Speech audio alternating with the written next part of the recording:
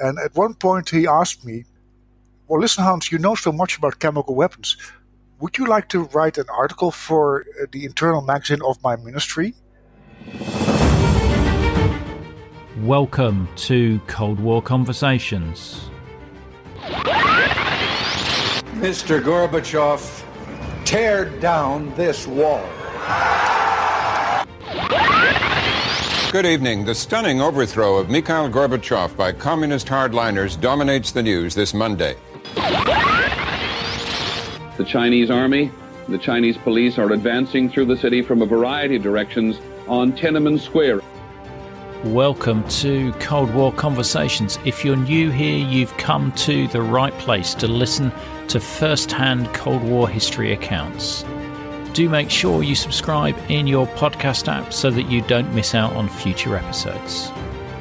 Hans de Vreij is a Dutch journalist who has worked in Berlin, Brussels, Geneva and Prague.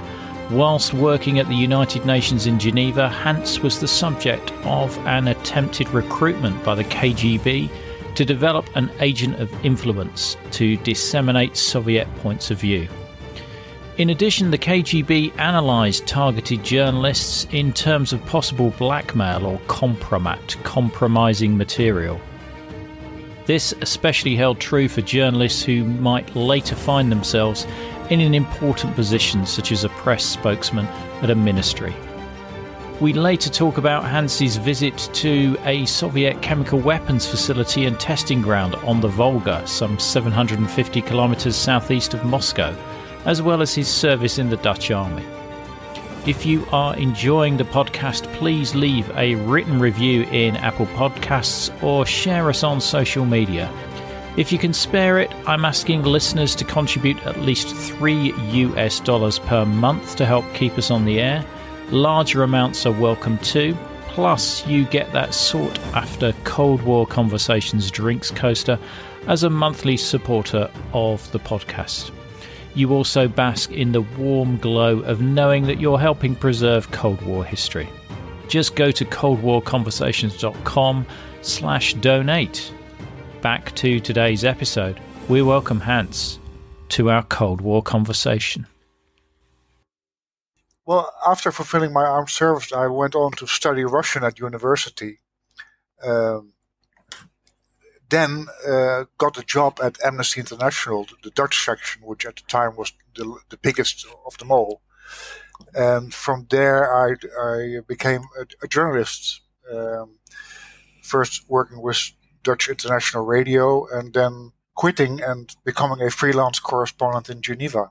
Being in Geneva, you're looking for just international stories based around the United Nations representation there, yeah? Yes, well, the UN office in Geneva is so big and there are so many international organizations there that you have to focus on some topics. And with my human rights background, that was the obvious topic to focus on because I was well versed in the subject. And as a sort of secondary topic, I chose arms control. At the time, there were nuclear arms talks, chemical weapons talks, some biological weapons still going on. Those basically were the two topics I preferred. But obviously, anything that happened there that had to be covered, you covered as well.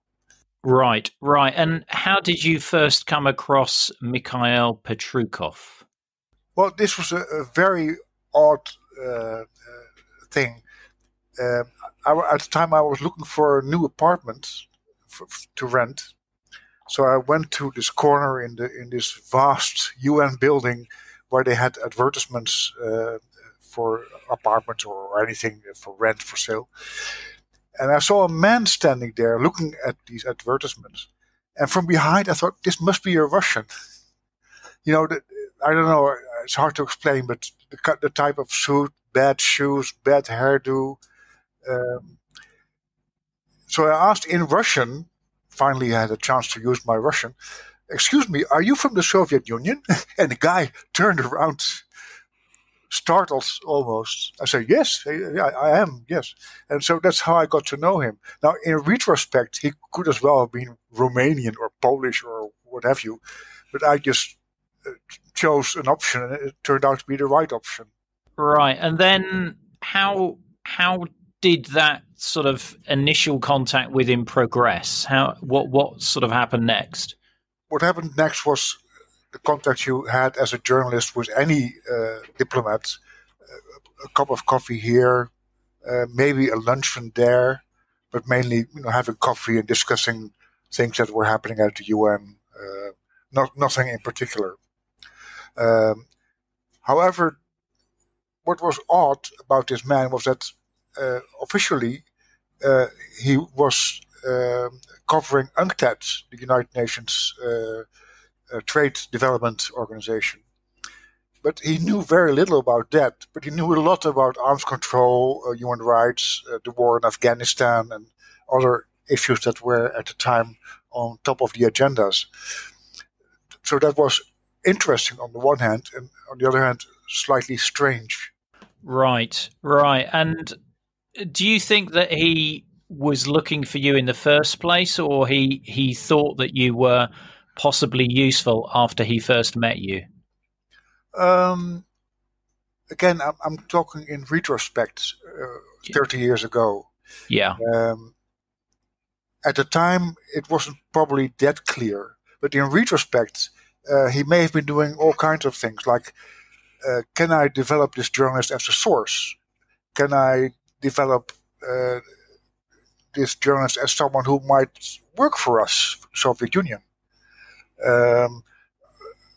Are there things I could do with a journalist that could, in later years, make him blackmailable, so to speak? Yeah. Gathering kompromat, as it's called these days. But at the time, as I said, it was coffees and it was luncheon here and there. And then one day, he took me to a quite expensive restaurant, which for me as a poor freelance journalist was, exceptional. We had a very nice lunch and we chatted about, I don't remember what, but, what was happening at the UN and in the world at large. And after lunch, the waiter came with the bill. And I, I offered to pay because you have to be polite and all that. But no, he insisted, and I'll pay. Oh, okay, well, if you want to pay, go ahead. And then he paid, and then he did something that no diplomat would ever do. He left the bill on the table when we left. Now, any diplomat or any businessman in Geneva or whatever would have taken the bill with him so he could declare it later as expenses. Because, you have an expense account. You have to present the bills. But he left it on the table. That was so, I found it, I still clearly remembered, I found it so strange that he did that. That it sort of put me on guard. And I thought something is wrong here. This doesn't fit a normal diplomat. Yeah, because I understand that from your work in the Dutch section of Amnesty International, they'd sort of given you some training about possible hostile activities. Well, training is a big word, but they'd warned you. Amnesty International was very much aware of attempts by foreign intelligence services to penetrate the organization and get hold of dossiers and find out what the organization was up to and things like that. So yes, we were warned about possible activities of intelligence services. Right. But that's different than sitting in Geneva with a Russian diplomat or a Soviet diplomat and having coffee. Yeah. No, absolutely. Now, I think he then did something which really confirmed to you that he was a KGB, well, some intelligence agent for the Soviet Union. That's true. I was very deep into the chemical weapons talks in Geneva at the time, which later led to the establishment of the Chemical Weapons Convention, the worldwide ban on chemical weapons. And at one point he asked me, well, listen, Hans, you know so much about chemical weapons. Would you like to write an article for the internal magazine of my ministry? Now, he worked for the Soviet Ministry for Foreign Trade. And then he then went on to explain that obviously the article would have to be published under his name, not mine. But I would have to write it. Now, I mean, you can't have it much stranger than that. I mean, this was highly suspicious. My problem was, I could have said, "Are you crazy? I'm not going to do that." But the guy had given me very useful information. And this is probably also the trick. You get something in return. The rewards, so to speak. So anyway, in answering this question, I said to myself, well, what can I do? I can make an English language summary of an article that I had already published in the newspaper I worked for in the Netherlands. And so I did. And he was very grateful. And then after a few weeks, he invited me again for dinner this time, again in an expensive restaurant. And after dinner, which is usually the point in time when business is done, over coffee, he pulled out a quite large envelope from his jacket and handed it to me over the table. And I thought, this is again so strange. So I waved with my hands in front of me, said, "No, I don't need money. Come on." It was nothing. And this gesture made me somewhat angry, because it may have been that there was someone in that restaurant taking pictures of the event. And the picture of you accepting an envelope from a Soviet diplomat could be, stored in your KGB or whatever file, and could be lifted out of that file again when you would be in a position where you would be susceptible to blackmail. For instance, in my position, I might have become a spokesman at the Dutch Foreign Ministry. Why not? My job, my experience would fit the job description. And if at that moment, working for a ministry, someone approaches you and presents that picture and says to you, you wouldn't want your boss to see this picture, would you? If you then say no, they got you.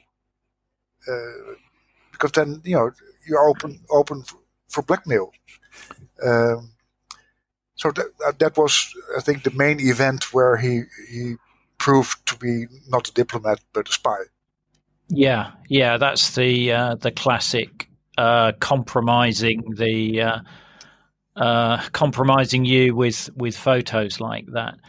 He sounds quite amateurish in terms of the fact that he said to you he was working for foreign trade and then wanted information on chemical weapons.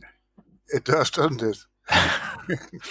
It's not the sort of KGB we know of the spy films. No, but obviously you have agents of all ranks and grades and capabilities. And we may come later in this conversation to another spy I knew in Geneva, who was much more capable and sophisticated, Western almost. Not this guy. He was simple. They didn't need, but I wasn't a very important target either. So, I was just a journalist, like at the time maybe over 100 foreign correspondents permanently working at the UN building in Geneva. So, why waste the time of an important asset in your Secret Service to talk to a, not that important Dutch journalist? Yeah, absolutely. And I think you compared your story with an American colleague who you'd seen in company of Soviet diplomats. That is correct. I was working at the time in one of the press rooms where each correspondent had a small cubicle. And across from me, there was or a few rows across from me, there was an American colleague.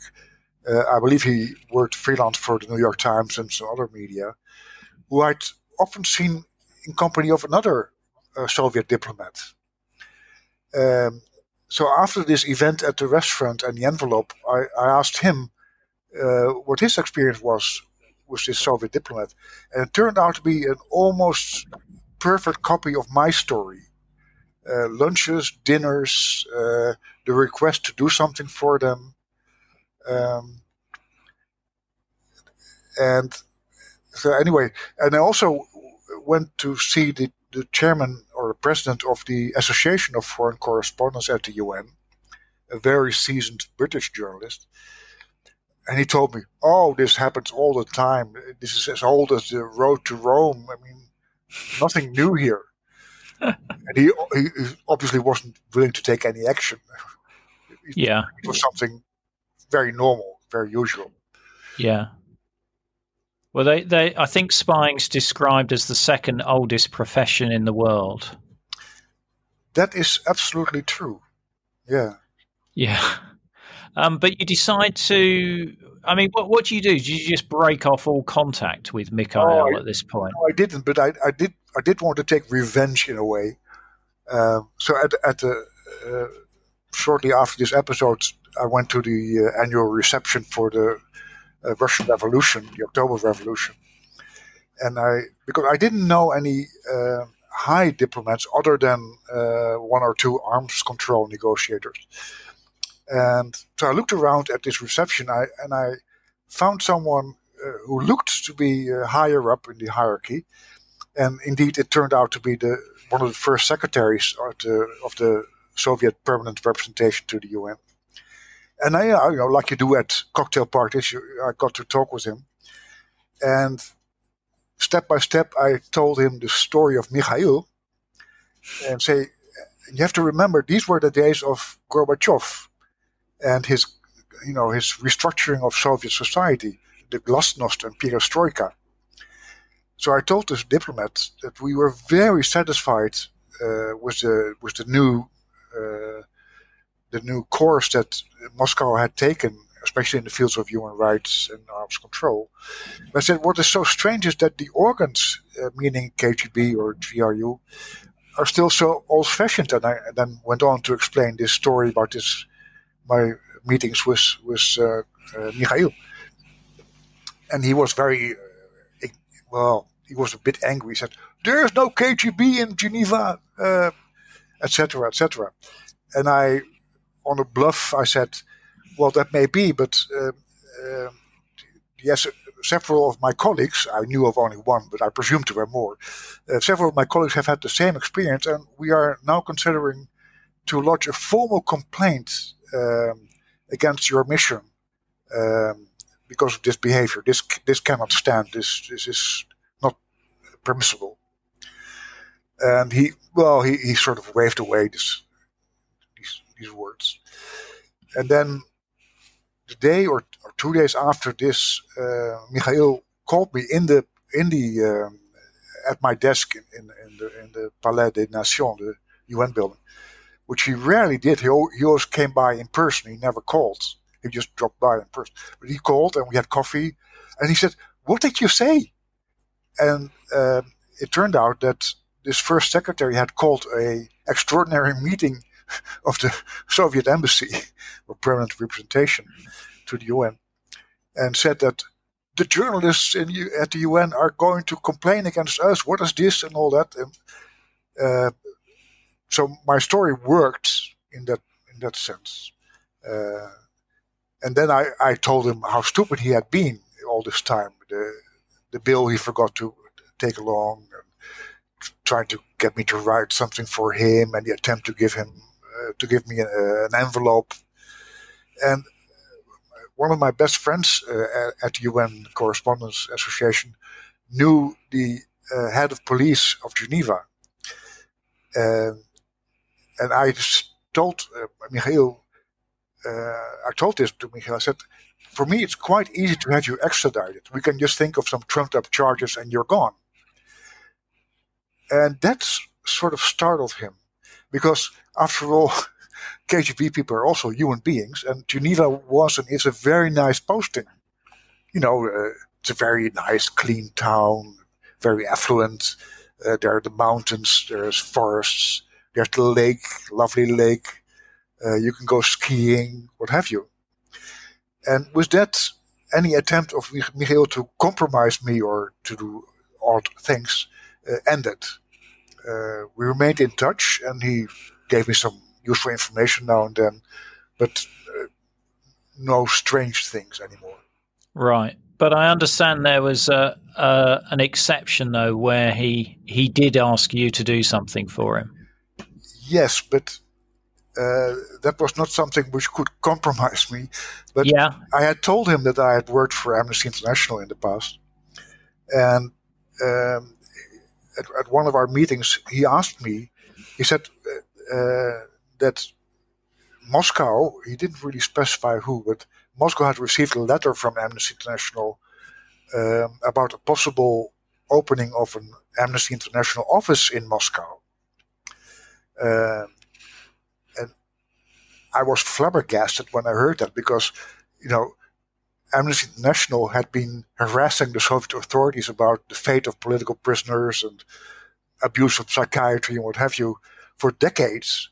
So the point in time where Amnesty International could ask to open an office in the Soviet Union was really revolutionary. But anyway, he told me, could you please tell them that it doesn't work this way? I mean, you can't write a letter and expect things to happen. They should first have a meeting on neutral ground with Fyodor Bulatsky. And Fyodor Bulatsky at the time was a very high-placed functionary and basically Mikhail Gorbachev's main troubleshooter in the field of human rights and other issues.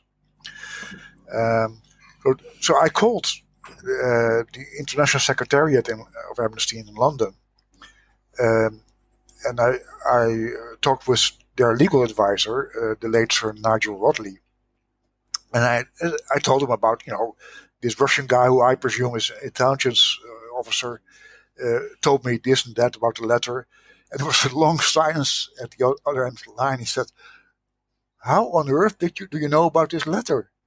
It's highly confidential. Only I, the Secretary General, and our Secretary know about its existence." Well, I said, "I'm sorry, I'm just acting as a messenger for someone who I believe is a KGB guy, and this is their message. That's all. I don't need to know more about that." And later I heard there had indeed been a meeting on neutral ground, and yes, there had been progress towards getting an office in Moscow.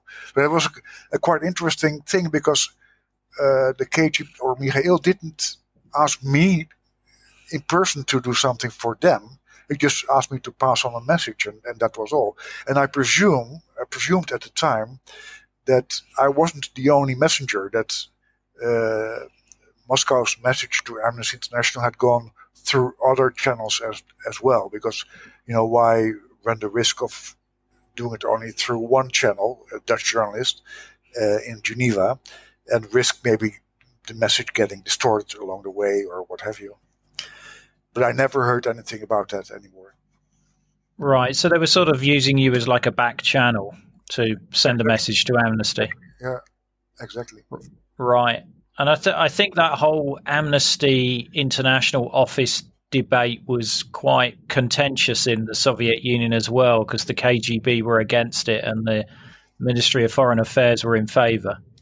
That is correct. I actually spoke at the Foreign Ministry in Moscow about this issue with people of the Foreign Ministry who didn't really say the KGB was against, but they hinted at it. Yeah, absolutely. Yeah. And there's a little aftermath to this story, isn't there, in 91? That's true. I left Geneva in early 1990, went on to become a correspondent first in East Berlin, and then moved to Prague. But I often came back to Geneva because I had many friends there. And one of these times, I think it was in 1992, I went back and stayed with a good friend. And within 2 days, the press guy of the American embassy or American permanent representation to the UN called me at his friend's home. I don't know how he knew I was there. That was miracle number one, or mystery number one. Yeah. And he invited me for lunch, and again, business was done over coffee after the lunch. And he said, you knew so many Soviet diplomats when you were working here. Could you make a list for us of those among them who you believed were working for the KGB? I said, come on. I don't do such things. The only thing that was interesting for me was their information correct or not? And then he became very angry. He was smiling. He had been smiling all along the lunch. But then his face sort of changed. He became quite angry and said, he told me, you were in touch with the most important KGB guy in Geneva. And I thought to myself I said, this can't have been Mikhail, because he wasn't that clever or he didn't make a very important impression. And it turned out to be the press spokesman of the Soviet delegation to the Conference on Disarmament, the guys that did the chemical weapons negotiations, which I had consulted often to get, points of view, news, what have you. And that Russian never asked me to do anything strange and never invited me for lunch, for that matter. He was just a business contact like you had so many at the UN. And I told somewhat provocatively this American, if all the Russian diplomats were like him, you wouldn't have any problems. And he said, again, it was their most important agent. And then years later, courtesy of the internet, which in my time in Geneva didn't exist yet, but years later, I found out this chemical weapons spokesperson had been one of 50 Soviets or Russian spies that were the first large groups that were collectively expelled as spies from the United States in 2001. And thanks to the internet, his name was on that list. So yes, he must have been quite important. Right. And I think you found Mikhail as well via Google.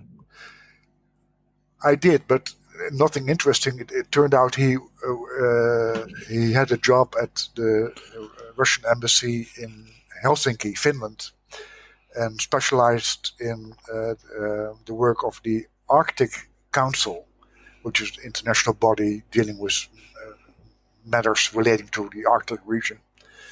But nowadays, his name is gone from the internet. So what were these KGB agents doing at the UN then? Frankly speaking, I don't know. I wasn't and am not a counterintelligence specialist and had no idea exactly what they were doing. But obviously, every national delegation at the UN was trying to find out, for instance, negotiating positions of other parties, arms control, human rights, but also trade. The General Agreement on Trade and Tariffs, GATT, later becoming the WTO, was quite important for everybody. Mikhail did tell me that at one point they would copy research files of the World Health Organizations at night in the WHO building, simply to save money. Research can be quite expensive. So if you can save money by copying research from a UN body, well, so much the better. Why they would do that at night I don't really understand, but I'm not a spy. So they were using like the World Health Organization's photocopier to duplicate these files? Yes, exactly. And it was not, of course, saving money on files, but saving money on research. Yeah. Back in the motherland. Yeah. And I understand that you discovered in Oleg Gordievsky's 1995 biography why KGB did not ask for receipts in restaurants. Indeed. Gordievsky writes, and he should know because he was very high in the KGB, that leaving the bill in a restaurant was sort of tradecraft for KGB agent, because they thought that taking along the bill, or the check, or whatever you want to call it, was not very chic, was not very cosmopolitan. It was beyond them. So just leave the bill. Doesn't matter about expense accounts and things like that. Behave in a modern way and leave the bill. That was new to me. I only read this a few years ago. I didn't know that at the time. Well, it just goes to show how good you were at spotting tradecraft. Yeah, well, I didn't know it was tradecraft at the time. I probably didn't even know the word tradecraft, although I was an avid reader at the time of John le Carré's novels. But the word tradecraft was not something I would use regularly. Yeah. I think the other thing I quite liked is you discovering about the, if a diplomat had been in physical contact with a foreigner, what they had to do. Yeah, absolutely. It's a shame I didn't know that at the time. But again, like I said, there was no internet, and so your knowledge was much more limited than it is for journalists these days. But someone knowledgeable told me that any Soviet diplomat who had been in physical contact with a foreigner should come to the permanent representation just across the street from the UN at the end of the day and report this in person to a KGB or even to the ambassador, actually. Because obviously shaking hands is one thing, but when you shake someone's hand, you can also pass a microchip or what have you, a small slip of paper to the other person. So they were so paranoid, I would say, about their activities of their own people that they indeed forced diplomats to, like children, to report to their ambassador at the end of the day. It's a shame I didn't know it at the time, because I could have waited in front of the embassy and take pictures of lines of diplomats coming to report, but I didn't know it at the time. Yeah. And the other thing I found interesting was the John Tower story, which I wasn't aware of, the Republican senator who was head of the US nuclear weapons negotiating team at the START talks. Absolutely. I did go to the building now and then where these talks took place, at least the American part of the building, and just very close by on the Rue de Lausanne in Geneva, there was and still is, by the way, the Mr. Pickwick bar. And when John Tower was nominated to be U.S. Secretary of Defense back in 1989, shortly afterwards it popped up that he had been compromised by a female KGB operative, the exact details of which the compromise, I don't know, but it must have been quite serious, because there was a FBI investigation, there was a CIA investigation, there was a CIA report about the event, and then the Senate rejected his nomination in a vote quite unprecedented. Now, female KGB operatives in their jargon are called swallows, like the bird, Yeah. And their main objective is, of course, to get diplomats into horizontal action, if you know what I mean. I think we do know what you mean. And then make pictures for later use as blackmail material. Yeah. A little bit different to handing an envelope over, I guess. Absolutely. Well, the point, of course, is I was simply a correspondent at the UN, and we presumed things like these happened, but you never get to witness them firsthand. In retrospect, I was very lucky to have had this contact with this presumed KGB guy, although he never showed me a membership card or a formal confirmation that he was KGB. He might have been GRU, military intelligence, in retrospect, because he was so interested in chemical weapons, which is more a GRU thing. But then the GRU guy would never have asked me about Amnesty International and stuff like that. So it was a quite interesting episode in my journalistic career, which never repeated itself, I must say, afterwards. It was quite unique. Yeah, no, really interesting story to speak to somebody who firsthand was attempted to be recruited as a source for or an asset for Soviet intelligence. Yes, indeed. Now, you've also got another interesting story I wanted to touch on, because in 1987, you were one of the delegates who were invited to see a chemical weapons facility in the Soviet Union, weren't you? That's correct. As a hobby, or as a journalistic hobby, one of my journalistic hobbies was covering the chemical weapons talks, which had been churning along for years in Geneva without much result until Mikhail Gorbachev came to power. And then suddenly things started to move and the talks became quite interesting. I was basically the only, or one of the only journalists covering the talks and, meeting with the delegates and knowing the negotiators and the people, American, Russian, what have you. And there came an invitation. Well, first of all, you must know that the Soviet Union had always denied they had chemical weapons. They weren't there. And then suddenly in 1987 they said, okay, we have them, and you, meaning the Conference on Disarmament, can come and see them. So this was quite revolutionary. And I was indeed the only journalist from the UN in Geneva who was invited to come along and cover this event. And it was extremely interesting. First of all, for me personally, because although I had studied Russian, I had never been to the Soviet Union. In my Amnesty International days, it was discouraged to go there because there was too much risk of arrest or harassment. And later, my career took me in other directions. So I could finally, upon arriving in Moscow, I could finally order a bus ticket in the bus in Russian and buy cigarettes in the kiosk. I said, well, all those 5 years of studying Russian are finally paying off now. Yeah. So how did they transport you from Moscow to the site? Because I think I understand it was somewhere on the Volga River. Yeah, it was about 800 kilometers from Moscow on the Volga River near Saratov, the Shighani chemical weapons compound.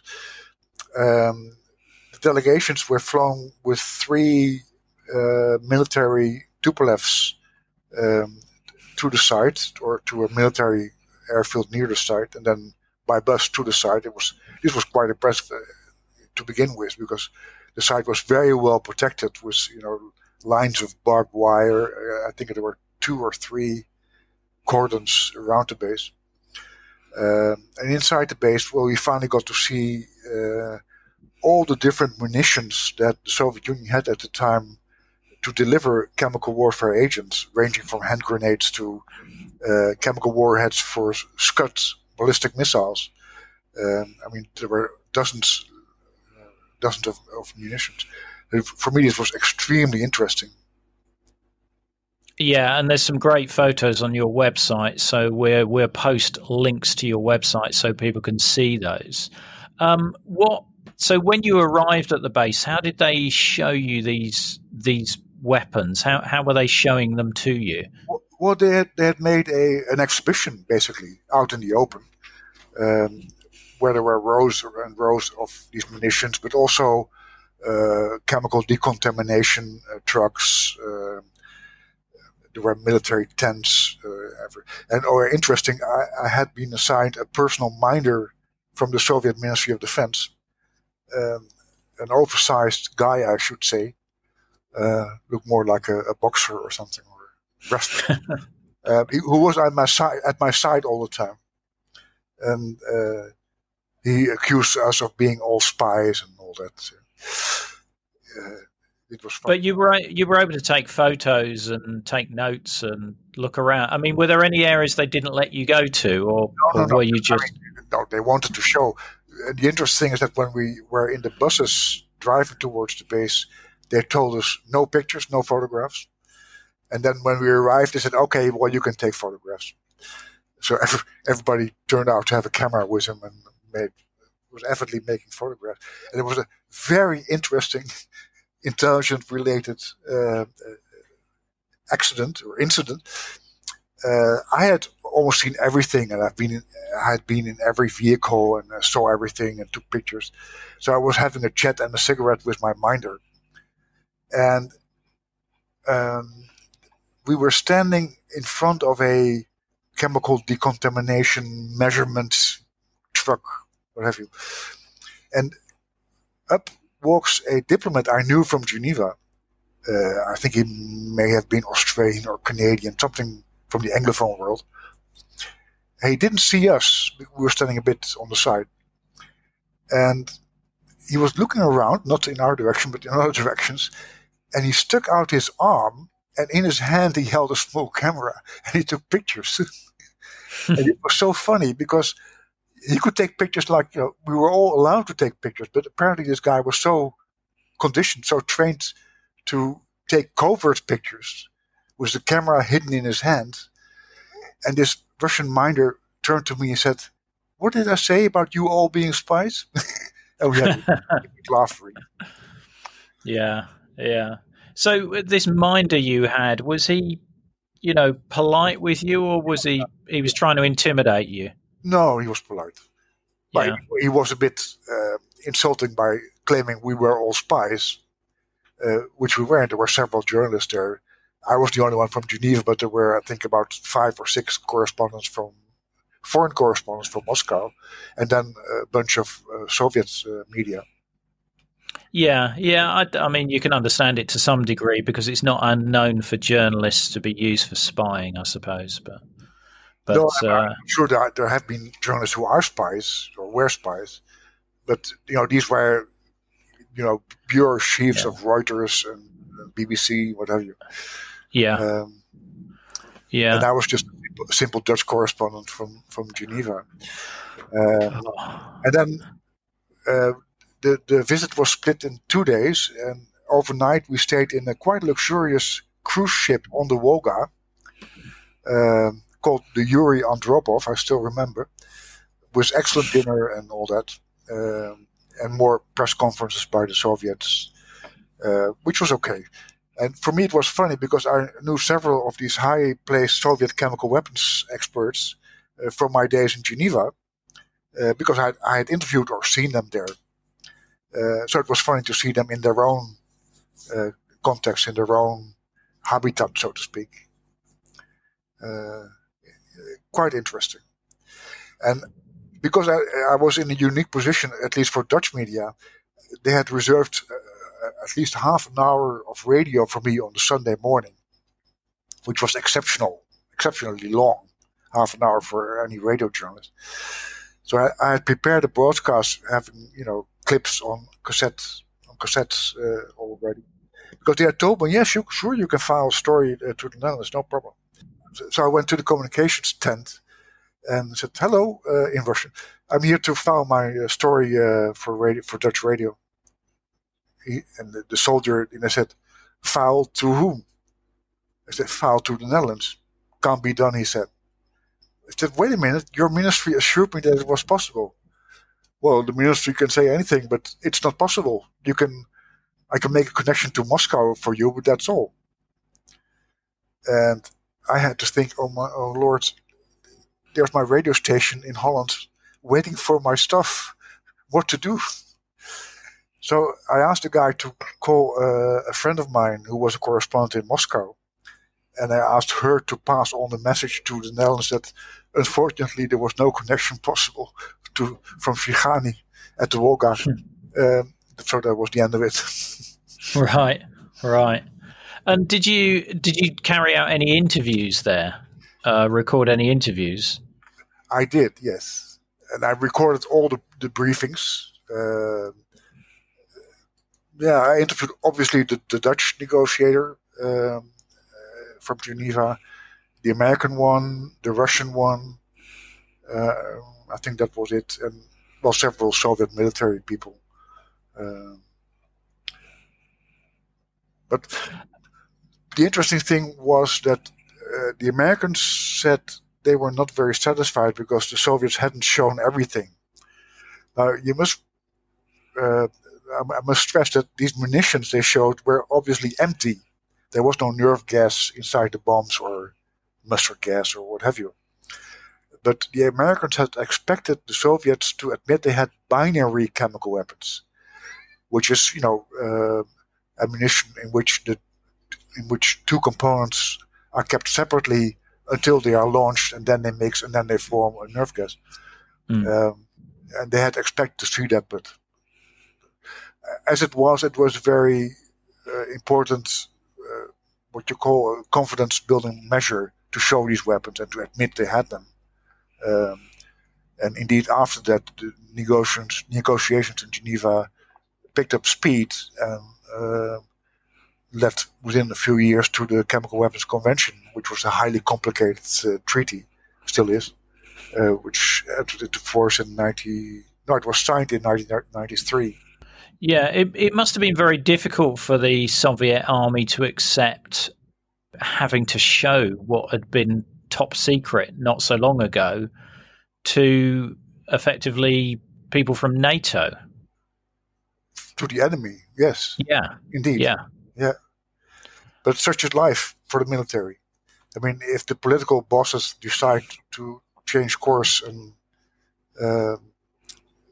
engage in new ventures with the counterparts, so be it, and you have to follow them. Yeah. Later, I found that one of the most interesting people at this Shihani visit, and indeed I had seen and interviewed him back in Geneva, was General Kuntsevich, who later died mysteriously after reportedly or allegedly having been involved in providing Syria with nerve gas information, or indeed or nerve gas materials. And he died mysteriously in a helicopter accident of some sort. But at the time he was just the number 2 in command of the Soviet Chemical Weapon Corps. So for me he was an interesting guy, but I must admit, these military, when you interview them, they don't really say anything interesting. But that goes for military all over the world, unless they're very high placed, commanders in chief. Yeah. But routinely military don't say much. They don't like journalists, and they just say prepared text, basically. Yeah. Yeah, and you say that the obviously the warheads were empty, but did they show you at all how potent some of the chemical weapons were? No. Well, what they did show was the effectiveness of a mobile decontamination or neutralization unit, in which you can load a chemical weapons munition and neutralize it through hydrolysis. To show that it was real, first of all, they made us all wear gas masks, and we were put behind a plexiglass screen. They took a syringe and extracted some fluid from a bomb, and then went on to inject this fluid into a rabbit, a live one, which subsequently died a horrible death, shaking all over. So yes, it was indeed nerve gas. Then the bomb went into this neutralization unit, and after an hour or so, or 2 hours, they took it out again. Took a syringe, extracted fluid from the bomb, injected another rabbit, and lo and behold, it survived. Nothing happened. Right. I mean, how did you feel when they said, look, we want you to put on these masks? Because, I mean, that implies that this experiment could go wrong. Well, I think there was a highly theoretical risk of sarin. It was a sarin-filled bomb, of sarin escaping from this bomb and spilling over to the area where we were all sitting. But first of all, they had this plexiglass separation wall, so to speak, to protect us, and then we all had to wear a gas. Well, we didn't have to wear it at that time. We had to keep it ready. And before this experiment started, we all had to test our gas mask in a gas tent, which brought to me memories back from my army days, where we also had to do that. You fill a tent with tear gas, and then have everybody check if their gas mask fits all right because if it leaks, the tear gas takes hold of you. But I think this was just an insurance policy in case something very strange would happen. Yeah. And lastly, I mean, you mentioned earlier as well that you served in the Dutch army. What was your role there? I was a gunnery sergeant, conscripted, of course. Yeah. And my task was to operate a computer with which to direct a artillery battalion. Right. To make sure that the shots arrived on target. Yeah. In time. Yeah. And for me, it was interesting because I was based, after basic training in the Netherlands, I was based at a Dutch brigade in West Germany, and where my interest for the Soviet Union and East Germany was vastly increased because they were so close by. And what were you? I mean, when you were in the army, what were you told about East Germany and the Soviet Union as far as why you were there and why the army was there? Hardly anything. My job was very technical. My task was to eliminate advancing Warsaw Pact units based on direction given by a forward observer. So the forward observer would call me on the radio and designate the target, give a target description, map coordinates, which I then entered into my computer, and lo and behold, results came after a minute or two. Right. But there was no ideological indoctrination or anything. Yeah. And during that time, were you taken on a trip up to the border to actually see what it was like? No, I wasn't, nor was my unit. But these days I follow websites of army veterans, so to speak. Mm-hmm. And that was quite normal for Dutch conscripts to be taken to the Iron Curtain, have a look. Mind you, not in uniform, not to cause any problems there. Right. But just to have a look at the border. Just like they went to, for instance, the Bergen-Belsen concentration camp to commemorate what happened there.